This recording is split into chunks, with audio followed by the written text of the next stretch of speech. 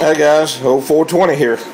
Alright, I haven't done a video in a while, so I figured I'd go ahead and do one. I've just been making too much stuff, too many boxes right now, so hadn't had time to do this. But anyway, I had a customer want a one driving Ford base box, wanted put inside a big box with a lot of fans. So well, going to be a lot of noise, so can't get the D104 too close to this one. But anyway, goes on off. Here we got a standby transmit, and then we're going to have a sideband here also. Alright, I'm going to be using this little 29. Now I've already set it through the scope, already checked it on the bird and everything. I'm just going to do a quick video and show y'all here on the bird, on the dozy, what it's doing. The radio itself, it's just going to be keying about a watt, swinging about 12 or so.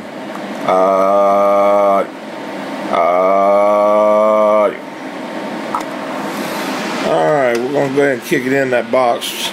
Now he wanted this box set up kind of like a modulator, where on low side he's getting almost no dead key at all. Now it's still on a 20 watt scale. Turn it all the way down. 20 watt scale.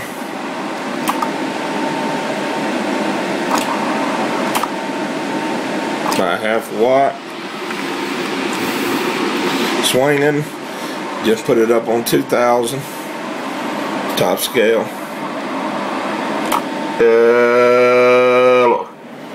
Little old 500 right on about 600. Go ahead and go middle way with it.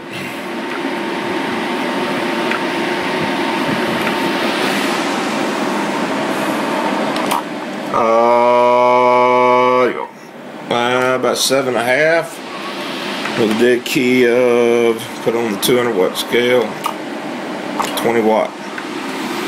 Back on 2000, turn all the way up. Dead key in 100 watt.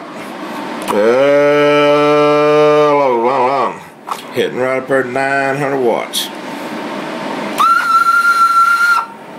I'm gonna bump at 1,000. Alrighty guys, we'll do it again. 420. I'm gone.